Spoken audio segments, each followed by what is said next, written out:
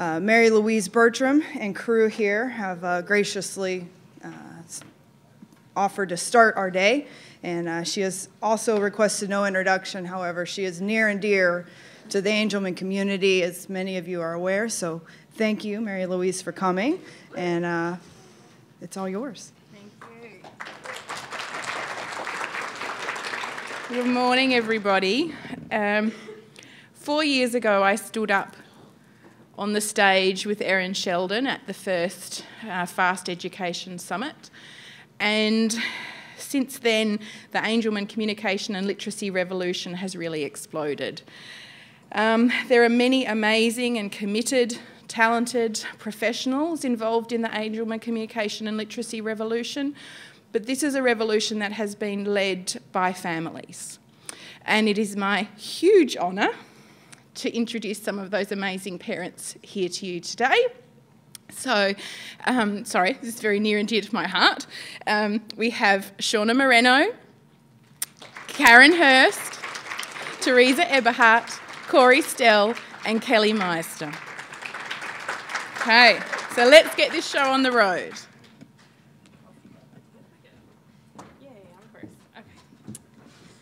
Okay, hello everybody. My name is Shauna Moreno. Today we just want you guys to find one idea you can take home and easily implement into your daily life. And today I'm talking about aided language stimulation for the long haul. Our story is Chance is now 12, and when Chance was about 4 years ago, we started with when he was about 4 years old, we started with picture books and PECs and all sorts of different devices and things that therapists would bring us, and nothing really stuck because basically no one knew how to teach us how to teach him how to use it. And it wasn't until 4 years ago when Mary-Louise came and explained to us what aided language stimulation was and how we can use that to teach our kids to communicate. And basically what she said was, use your system to talk to your kid, and they will see it in action, and they will learn. Just like babies do when, we talk to them as they're little tiny things, and they start to figure out, oh, all these sounds actually mean something. And they start to figure out how to talk. So what we did is we started with POD, and we started modeling things, talking to Chance about things like, going to school and what we're about to eat and things like that, and he really wasn't interested, and this was about 4 years ago. Eventually, we figured out he didn't care about that, and we needed to find something he really liked to talk about. So what we did is we started using our device and our books to talk to him about playing with cars, playing with toys. We used this device to say, make the dinosaur roar, crash the cars, He got a kick out of that. Once we started doing that for a good 3 to 6 months, every time we would sit down and play, he actually started to touch the book and tell us he wanted us to make the dinosaur roar and let's put the cars in the toy oven and bake them and silly things like that. And he just had a great time with that. And that's really been the thing he's really wanted to talk about. So what we've done, and that was a good 2.5 years ago. So we've really taken the long road. It's been a very slow journey, but we try and be patient. More days than not, Chance is not interested. We're using the device as often as we can fit it into our day, but it's not consistent. But he is interested still, and he's now 12. He uses it to tell us, get him snacks and where's my dinosaurs, and boss his sisters around, tell him to get out of his room, and silly things like that. So I guess all I want to end with is that when you're starting out with a system, we really want to remember it's a long-term thing. Be patient. You're learning a new language, and it'll start to stick. And also here is a bunch of resources where you can get more information on how to do the aided language and the process and more ask questions and discussions. Thank you.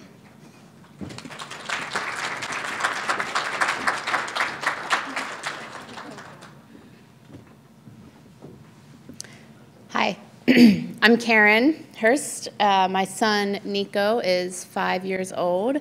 And we also, my husband and I also have almost 3-year-old twins.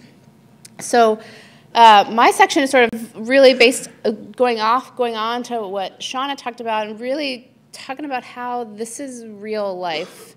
And part of the work of real life is figuring out how do we set ourselves up for the best chance at getting things done, and what do we do when that doesn't work out or when we're not doing what we hoped we would be able to do.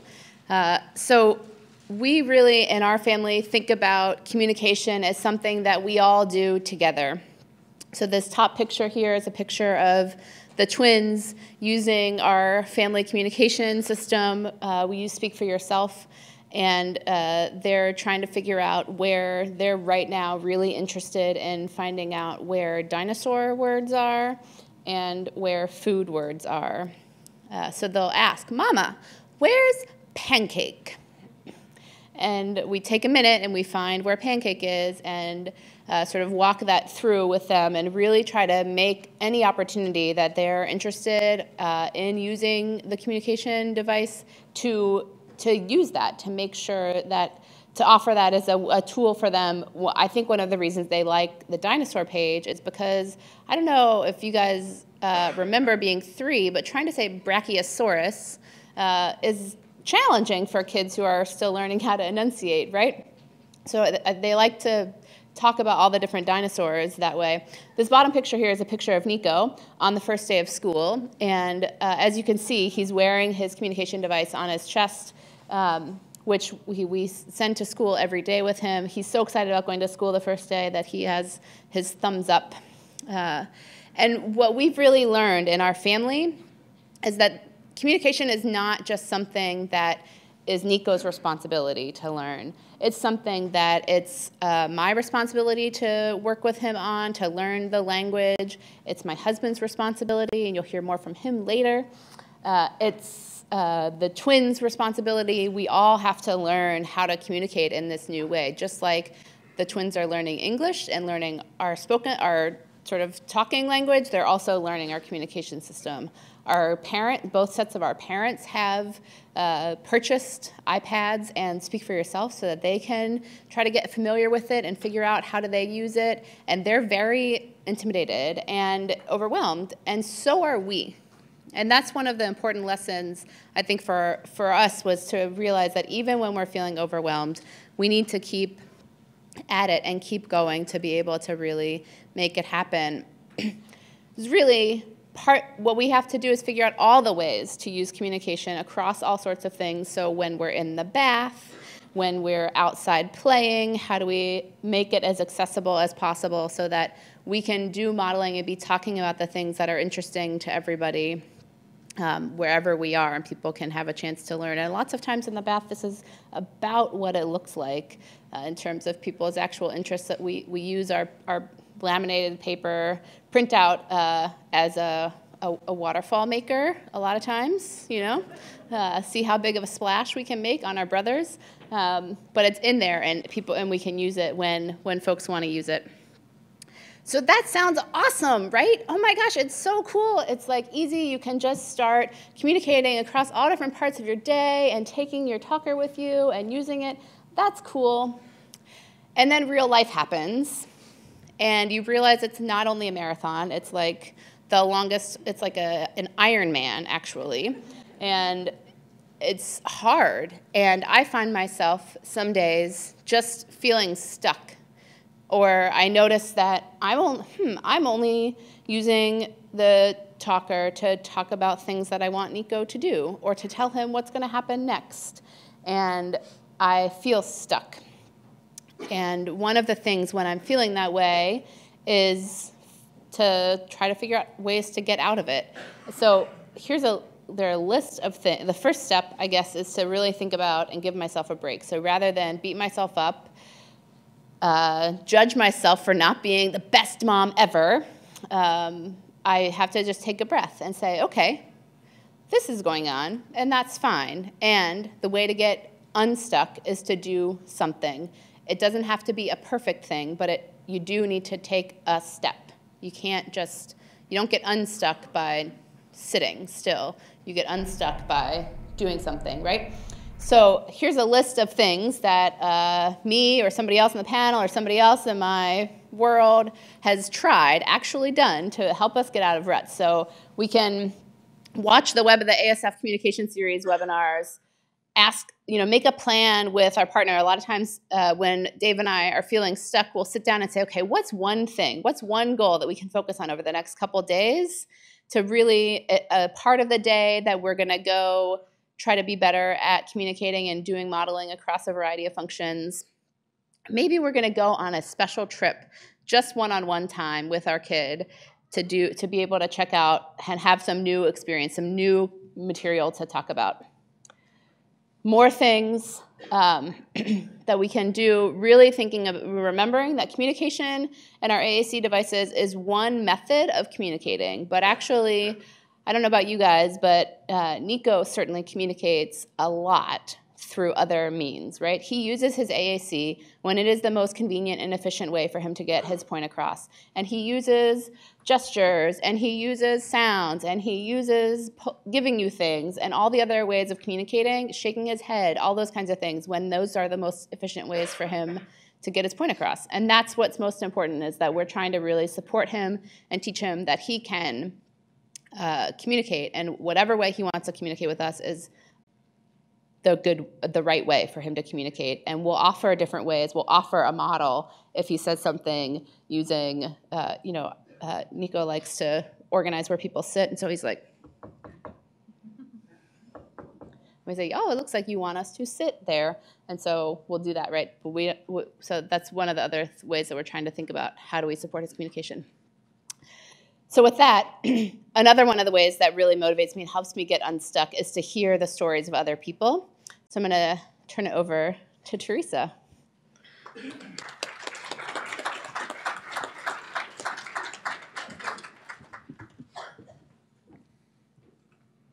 Hello, my name is Teresa, and I'm the mother of Emma. Emma is 13 years old. She just started middle school in Nebraska, then middle school where we're at starts at 7th grade. So some of the things I'm going to talk about of how we engage peers in school and how we bring modeling into the school day actually happened during elementary school. And then, as many of you probably experienced, you transition to a new school, a whole new team, and we've sort of had to start some things over again. So know that it goes like this even within the school system as well. So one of the things that we do is Techie of the Day or Week. That just means that we have an extra iPad. Emma uses NovaChat, and so TouchChat is that counterpart. And so one student has the iPad for it started out as the day, and they answer questions the teacher asks with the iPad, just utilizing iPad similar how Emma would use it in her day. We found that a day wasn't really long enough. The kids, it takes a while to learn. And so it was Techie of the Week. And not only was it helpful for Emma in terms of modeling, but it was also educational for her peers about what is that like for Emma to communicate with an AAC and why we need to give her a little bit of extra time to respond. There's many different ways that we incorporate that everyone has access to the language. So we provided a one-page core language sheet to the school, and then they made copies and laminated it for every student in her class so they have them on their desk so that they can be modeling. The teacher had a large one in the classroom, so as she was talking, she could then use that core language as well. There's a lot of sheets like this available on the communication training series. Some of those templates you can just print out there in PDF forms, so it's pretty easy to get. And then on days when there was a smartboard in the classroom, then it could be placed on the smartboard as well. Emma had communication circles, and so she usually wears her device on her chest, but it was sitting on the table before the pictures. So anyway, that's where Communication circles happen during lunch one time a week, and it was facilitated by the speech therapist. Part of the communication circle was Emma inviting who she wanted to be in her communication circle that week. So that act alone, just being able to invite your friends to come have lunch with you, is a real key communication skill. There's lots of things that can happen during communications circles. Carolyn Musselwhite has awesome ideas. If you just Google her and communication circles, you'll find a lot of things. Kate's presentation this afternoon is also going to provide a lot of ideas. So many things that happen during communication circles, and it's also a really key time for deepening peer relationships as well. A lot of group work, it was done in elementary school, and I'm finding quite a bit in junior high as well. And so this is Emma in science, one of her favorite top subjects. And so they would use the core sheets and Emma her device during small group work. In junior high and middle school, the way it works is I'm finding it's a lot of lecture. So the teacher lectures for 20 minutes, and then they go off and do small group work or individual group work.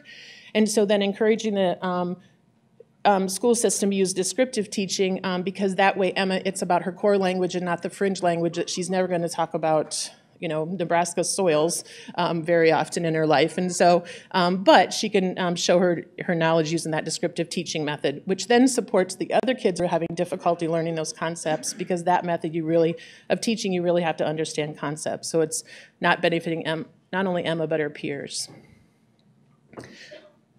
There are many different models of core language and how to break that down to make it easy steps, and this is where we're at right now in our middle school.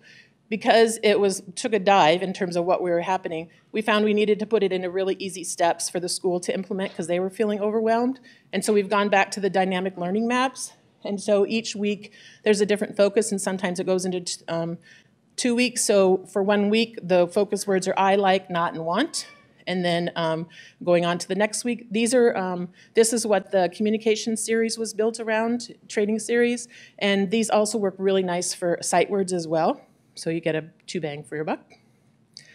If you are someone who child uses POD, this same concept is available through the interactive speech pathology, and there's about 14, 15 sheets where there's a focus of the week in terms of POD system of communicating. Just some kind of tips. I think it's really important as parents that we're able to speak to the importance of modeling. If we're not able to verbalize, this is why it's really important that everyone in their world models, then we're going to have a hard time getting the school on board. Including peer modeling within the IEP. IEP goals or as a method, I think is important.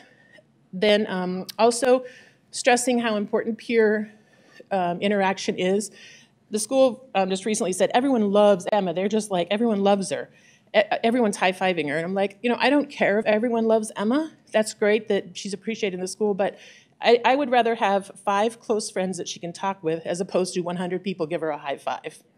And so just stressing the importance of that and how it's that interaction that deepens a relationship, not a high five every morning. Having a specific time dedicated to communication, like a communication. Also being open to providing school with some provision of the materials. Here's the sheet. If you could copy and laminate it for each kid in class, that'd be awesome. And being able to bring in some small, easily implemented steps like the core language and such up there that makes it less threatening for them, because if we're overwhelmed and we see it every day with our child, imagine a school system. So that's it.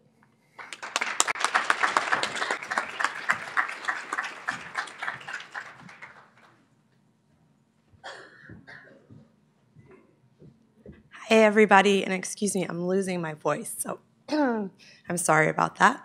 My name's Cori, and my daughter Lily Grace is going to be 8 on Monday, and there she is. And she's also a POD user. You can see in the picture she's using her talker with Winnie the Pooh. And I wanted to just take a few minutes and talk with you about co-planning, which is a concept that helps us work with our kids to share their stories with the world, with their friends, with their families. What I really love about co-planning as a strategy is that it doesn't take a big investment of finances or of time to be ready to do it. So anyone could go home after this weekend and you could co-plan something with your child. I also love that, you can do this with your kids whether or not you have a robust AAC system in place. So we use POD, but there's still plenty of things that Lily Grace might want to share with her friends at school that she wouldn't be able to easily and efficiently do using her AAC system. But if we work with her behind the scenes to co-plan something, then she has it at the ready, and it's much more easy for her to share. So we can co-plan all sorts of things, and I'm going to quickly walk through an example of something that we co-planned. But just to give you an idea of the kinds of things that we've co-planned with her, things like, about me worksheets that come home from school. This is the page in the Remnant book we're actually going to talk about co-planning. You can also co-plan things in high text, so social scripts, as well as sharing stories through your child's AAC system if they have one. So we're going to talk about co-planning a page in Lily Grace's Remnant book, and there's just a few pages from her Remnant book up there. And a Remnant book is just a memory book or a scrapbook. And we're going to talk about after we went to Disneyland, and we wanted Lily Grace to have some ways to be able to go to school and share from her Disneyland experiences, because it was super fun and she had a lot that she was really excited about. But again, we knew the pressure of going to morning meeting or circle and sharing about Disneyland would be too great to expect her to do that with her AAC system. So we decided to do a page or more in her Remnant book. So before we start co-planning anything, we talk about what we're doing, why we're doing it, when we're doing it, and how we're going to do it. So we set all those expectations with her before we get started. So we talked about, we went to Disneyland. It was so much fun. So we're going to plan with you a page for your Remnant book so you can take it into school tomorrow and you can share what you did with your friends at school. We're going to start talking about it this morning after breakfast, and then hopefully before you go to bed tonight, we'll have the page finished so you can take it to school tomorrow. And then we talked about how we did it. And what we've found really helpful is to just break it down, the co-planning process, into 4 really clear steps.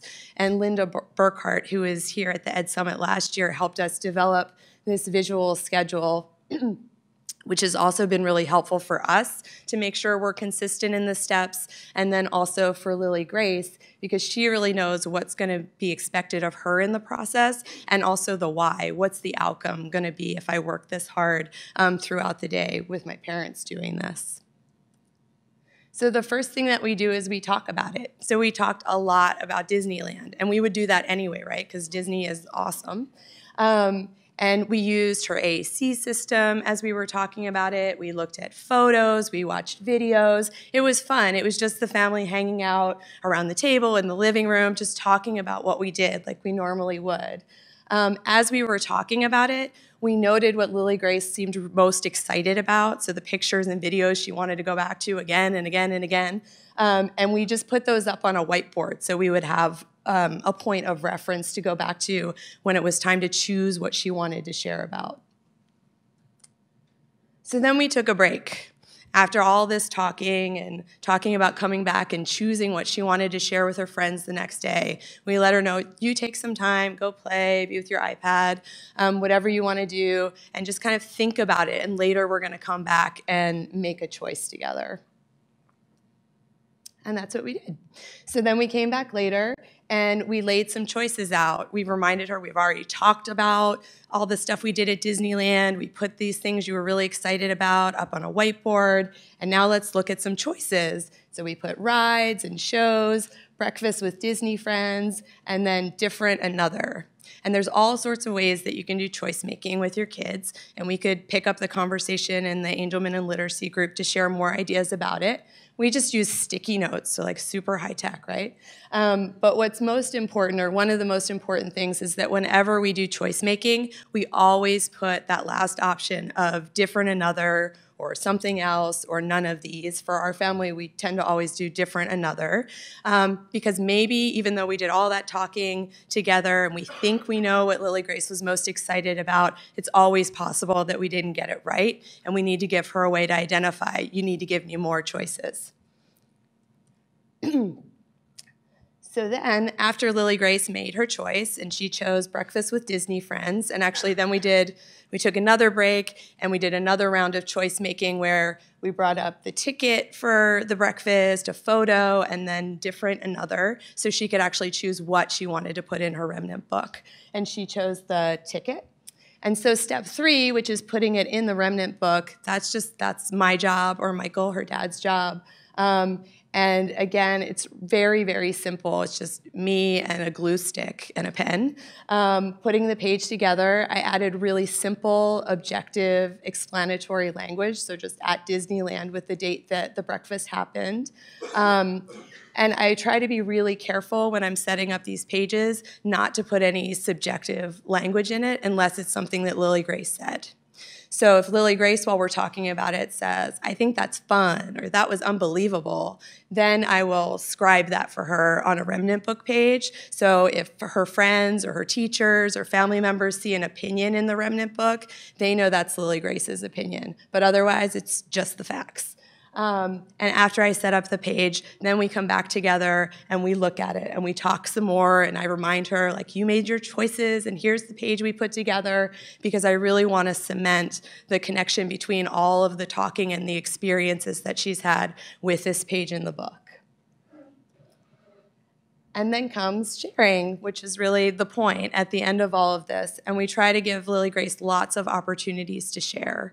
And so she brought this page in, and it was added to the remnant book that she has at school. And so she uses that to be able to bring the book up to her friends and open to a page to share something about an experience that she's had.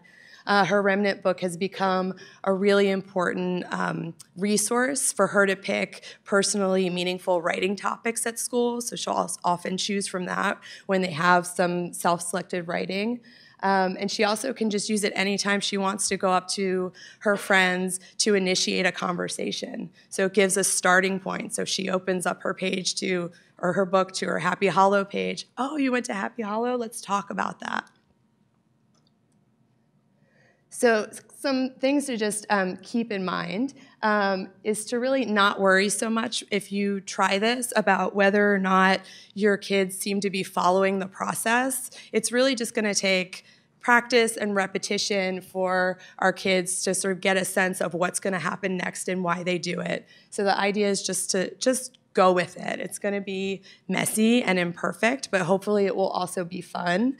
And then the other thing, again, is just to reiterate that processing time. So between all the steps, and sometimes even within a step, it's really important to allow our kids time to process and not be so focused on the outcome of getting that page done, but enjoying the process and helping it be as meaningful as possible for them. Thanks.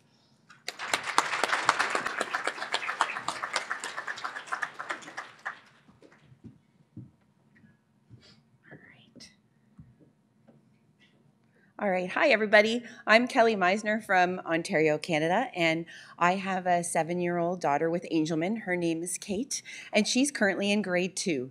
And I am also a part-time high school physics teacher, so I've got a little bit of experience with IEPs, but by the time the kids get to me, the IEP is well structured and well written, and I just have to make the accommodations and modifications for the kid.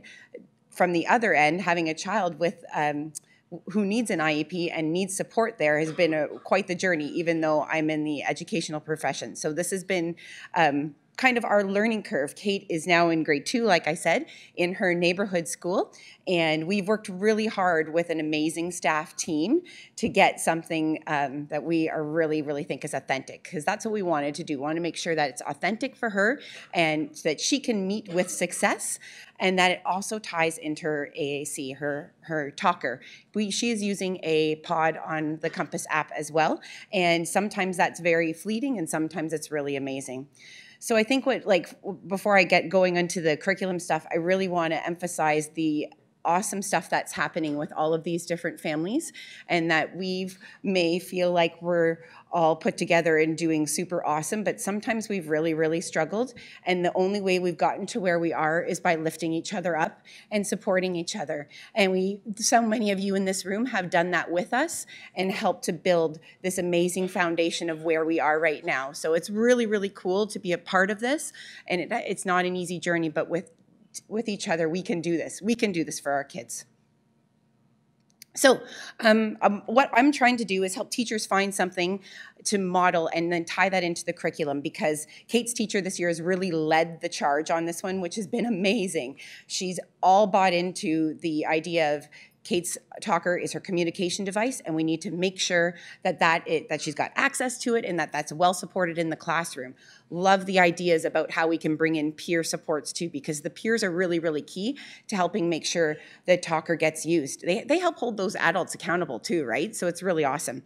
So some of the big things that we want our kids to learn, it kind of tries to try to think about what's in the curriculum everywhere. Like, does it matter where you are in the world? And it doesn't matter what grade you're in. What's in the curriculum everywhere? And there's some big ideas like comparing and contrasting in the context of same and different, more and less, big and small, and of course lots on literacy and numeracy, right? So I tried to like figure out where we can put this and stretch that into different goals depending on where our kids are at.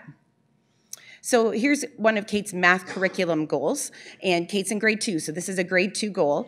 But we, instead of getting her to like focus on, can you identify numbers 1 through 5, we're looking for her to identify if she knows if something is big, small, or the same.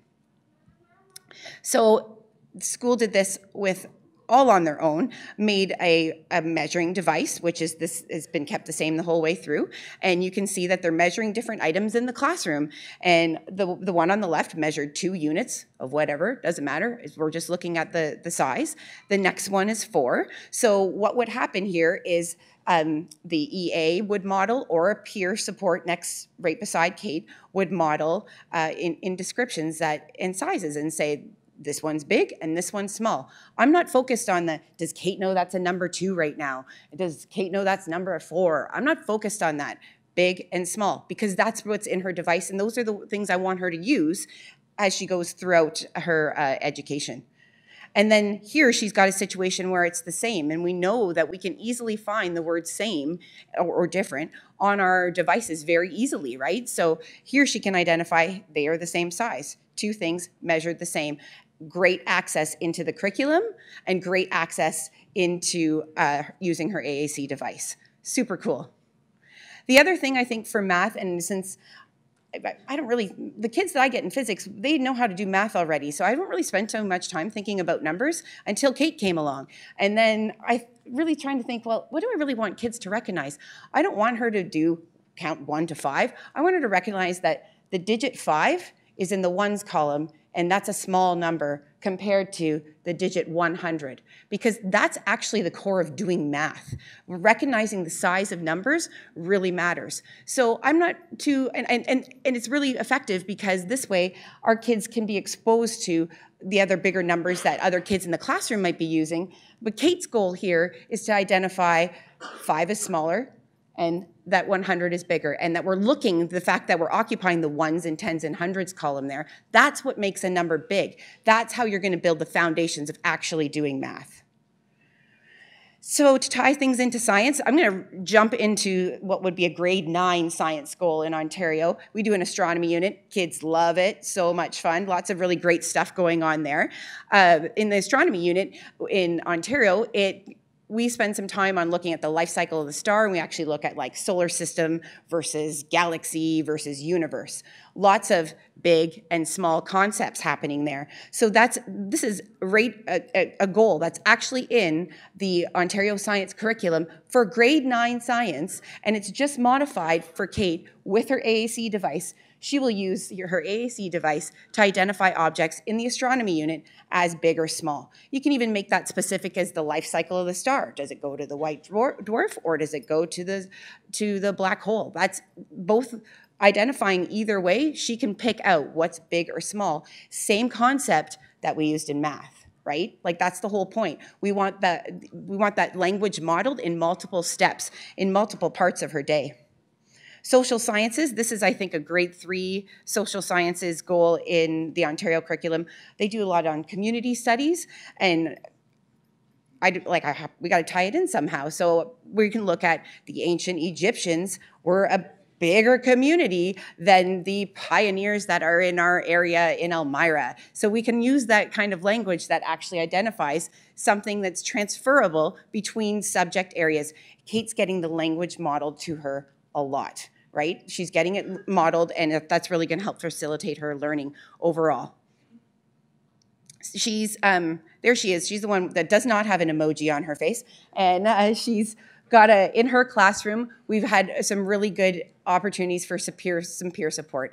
And that's because I've scrounged up old iPads and found them for the school and put the app on the device, and the kids are learning the language with her to the point where they pick up, when Kate comes into the room, they grab a extra talker and say hi to her using her device. So it's really, really gorgeous. But it's not an easy process to get there, right? Lots of work and effort to get there.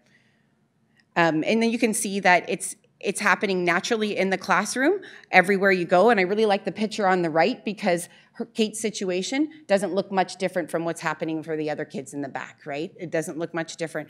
She's doing a modified goal, but it doesn't appear very much different. So she's integrating things really, really well. And the kids love the technology. The kids in the class are really happy to jump in. So that's what it looks like for us. And please, but once we're all done, feel free to ask us some questions. Mary-Louise is going to help facilitate that, I think. We want to hear from you. We want to make sure that you're getting what you need out of this. Thank you so much.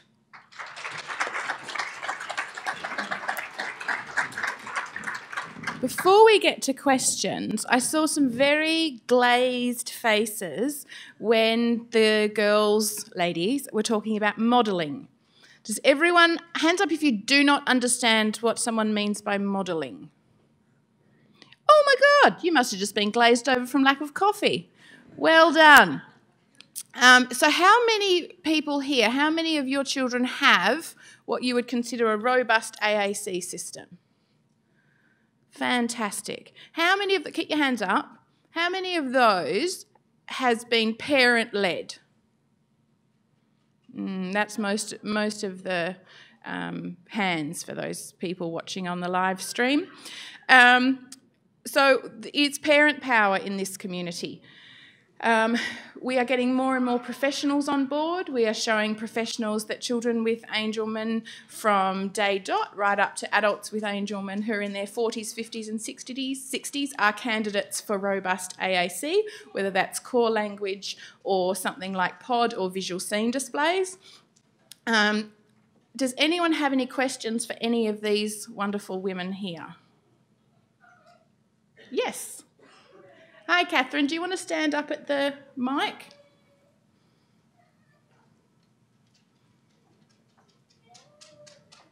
I'll go back to... Sorry for those on the live stream giving you a headache. Is this on? Yeah. I just had a question for Cori about when you were doing all the planning with Lily Grace. Do you always have her pod out while you're planning? And do you ask her sort of what she feels about certain things, or are you just kind of guessing from her expressions?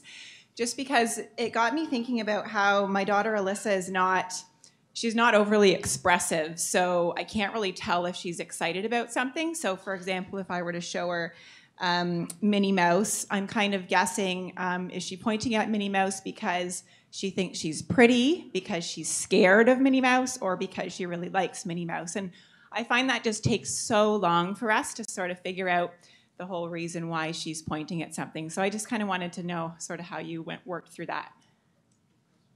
That's a great question. Is this thing on? Yes, okay. So that is a really good question. And I would say that the co-planning process looks different all the time, even though we really do try to stick to those different steps. I would also say her pod book should be there because we always try to have it available, her pod book and a talker. We very much believe in, for her, having an integrated AAC system, so we like to have the light tech and the high tech available to her all the time. But I think, I don't know, we can't always know what she's thinking, and I would say probably similarly to Alyssa, for Lily Grace, she goes through phases where she's more expressive and phases where we're really trying to understand and make and map meaning. And so if she points to something, oh, you're pointing to Minnie Mouse. I wonder if that's because you like it. This is me pointing to a pot book. I wonder if that's, because you like it. Or, if she's doing choice making and she grabs something, she might be grabbing it for a sensory reason. She might be grabbing it because that is the choice that she wants to make in that moment. But we just kind of go with it and say, oh, you grabbed that. I think that's the choice that you're making. And then we kind of move on to the next step. And what that does is give her some informative feedback that if you grab that, we're going to take that as meaning that's the choice that you're making right now. But in terms of, her opinions on things, we can, again, do something similar. This is beyond the co-planning process, but, if she's pushing something away, oh, I saw you push that away. I think maybe you're telling me you're finished. Maybe you want to take a break, but I think you're telling me you're finished. And again, it's just giving her that feedback of when you do this with your body or you make this vocalization or that gesture, this is how I'm understanding it. And then it kind of gives a space for her to correct us. I find that most often she corrects me and uses her pod book to correct me when I've misunderstood. For example, I think she's sad, but she wants to let me know she's grumpy. So, the nuances there, but it doesn't happen all the time. Does that help? We can talk more about it later. I have a question for you. So there's so many different communication tools. There's like Words for Life and Core Vocab and Pod and Proloquo. And like for me, I definitely have a preference when I look at them. I like a different format over one. And so I imagine it's the same with our kids. Like if they got introduced to more than one, maybe they would like one more than the other. Is there a point, like at what point, if you've tried one and maybe they're not getting it, would you want to try a different one? Or would you just stick with one and plug at it? Does that make sense? Okay, so when you're having an evaluation of different AAC systems, which should be in full support with your speech pathologist or your occupational therapist, your educator, the whole team, you have the right to try different systems and see which one meshes well with you or your child or your student. It may be, for many of our families, it's the system that the parents mesh with. If the child can, has a pointer finger and can access pretty much everything, then if there's one that makes sense to the parents and the parents go, yeah, that's the one that makes sense to me and I'm going to use it, well, that's the best system for that family. There is no best AAC system. So if someone says to you, this is the best AAC system, what they're saying is this is the best one for us. This is the best one that got my kid talking. This is the one that finally made sense to me. That's what they mean by the best. But there is no one system that is better than anything else. What is the best system is the one that works in the family and the one that gets used. You can have a $35,000 Toby that sits in the cupboard that's useless. So it's about the system that works for you. Now, we have to remember that if it takes a typically developing baby 12 to 18 months of hearing spoken language before they speak, and they're going to speak on their own topic, then how long is it going to take a person with Angelman before they start using it expressively? If you talk non-stop to a baby for 12 to 18 months, and it takes that long before they start to become expressive, how much respect are we giving to the person with Angelman that it's going to take you that much time or longer? Because you have motor planning issues, vision issues, processing issues, cognitive issues, you're having seizures half the time. So I think we need to be in it for the long haul, but really feeling in your gut that this is this decision that we have made. It is a good decision, it is a good system, and I don't care if the 15 other people on the table are using a different system. For me and my family in the place where we are now, then this is what we're using. That being said, we do have some teenagers and adults with Angelman who have been using a system, a robust AAC system, for quite a while now, and they're getting frustrated because it's not quick enough. So they are then ready for another leap. So they might be moving to something like word power, where it's got more predictive links, because they can't get their message out fast enough. So there is a time when sometimes you think, you know, we're doing okay with this, but maybe we can look at something else. But in the beginning, it's sometimes most often what you go with in your gut. Does that make sense? Yeah, thank you very much. Hi, my name's Jennifer. My daughter just turned 3 and we just got diagnosed in March, so this is all very new to us. Where do we start with communication? Like, I've gotten her an AAC eval, and they have said that she's a little too young for a device, and that just to stick with PECs. And I'm insisting. Can you hear me crying? Can you hear my soul dying? That's what so I've been just repeating for people on the live stream. That the child is 3. Yes. And has been told, don't mention any speech therapist names. The child has been told too young for AAC and just continue with PECs. I've said no. Yeah, good for you. And I'm insisting on a 30-day Well trial. done. Okay. No, but so I'm insisting on a 30-day trial. Yep. But what am I insisting on a trial on? Like, they're saying these devices are $5,000, $10,000, and I don't really care what it costs. We'll figure it out. But am I supposed to kind of try and push for a specific program, or? So what you should be doing in this time is trialling lots of different ones. Okay. You should be getting support from your speech therapist to understand what about that system makes sense for your child. So they should be explaining to you, what does core vocabulary actually mean? What does POD stand for if you're starting with POD? That this is a visual language system, that we are going to talk to your daughter with this system for a bloody long time before we expect her to talk back with it. You need to know, okay, well, if she's 3, is this going to be a device that she can carry around with her? You know, we saw Nico wearing his talker. If we've got an $8,000 device that's a 12-inch tablet on a 3-year-old, that's just not going to work. So does your daughter have any access issues? You know, she might be hitting the iPad with her fist, so she might need something like a pod page set which has fewer buttons but just as much language. If she's got something like a thumb or a finger, then there's other options available to her. But because this is her system for growth, we need to know, you know, how this is going to work for us as a family. We also need to be able to sit down and think, okay, what do I say to my child all the time? Do a bit of a language sample when you're in the house. Okay, you know, I say, get your shoes. I say, we're going to the shop, or I'm hungry, or I think you've had a seizure. Let's lie down. You look tired. How do I kind of communicate those things? What do I say a lot? And how can I say it on this device? And one of the most critical things is that if you cannot say I love you with the child's device, it is a worthless piece of device, because you deserve to be able to say I love you with a child's AAC system that one day that child will expressively say back to you in ways other than headlocks and hugs and licks and kisses. Now, there is nothing wrong with PECs.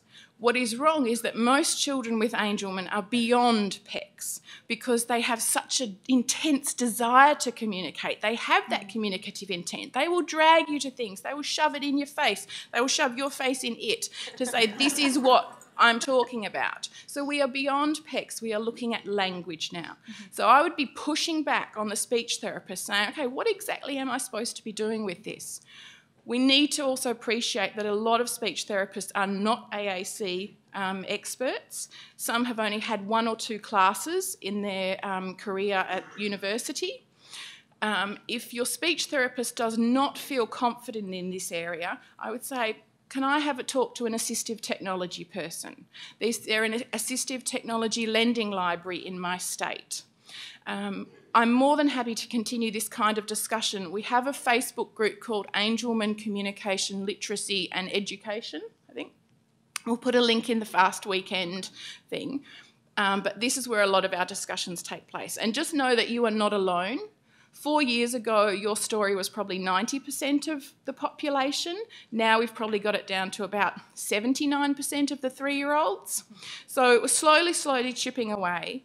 But again, it's the parents that are going, no, I need this and I need this now. So I'm happy to continue talking about this after, but you're on the right track and I'm really thrilled that you said no. Okay, thank you. Woohoo to you.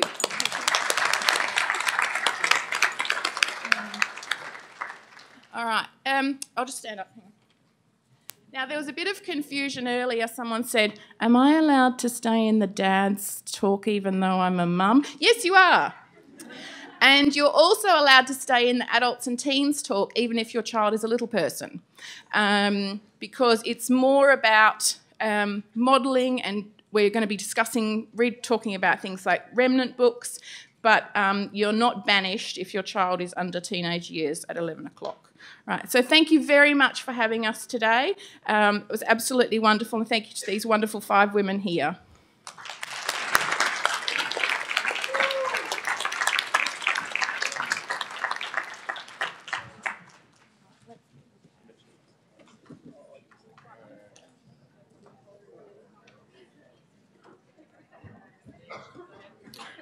Thank you, ladies. And while you guys are moving around, I wanted to remind everyone that the internet code for access down here is FAST 2016.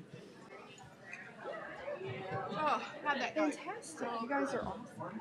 You're a wonderful group, aren't they? Yes. Wonderful group. Inspire me. I think Always. it's so important for families to hear from other families. Oh, it is. Yep. Sick of all the professionals standing up and saying this is the need to it, maybe not bloody clean in the house, headlock or anything. I know. So, I know. Yeah.